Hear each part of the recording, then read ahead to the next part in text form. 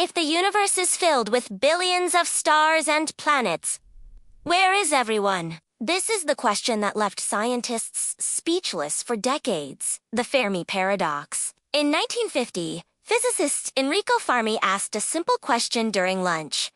If intelligent life should be common, why haven't we seen any signs of it? Think about it! The Milky Way alone has over 400 billion stars, and many have planets like Earth. Statistically, alien civilizations should exist. Yet, we've found nothing. No signals. No ships. No evidence. It's like shouting into a canyon and hearing no echo. If you enjoy strange real-life mysteries like this, hit like and subscribe for more stories the world can't explain.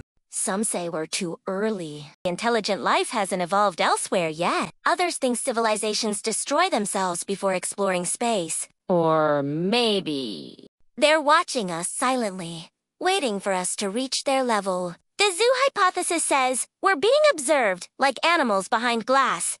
So what's the truth? Maybe we're truly alone. Or maybe we just haven't been invited to the cosmic conversation yet.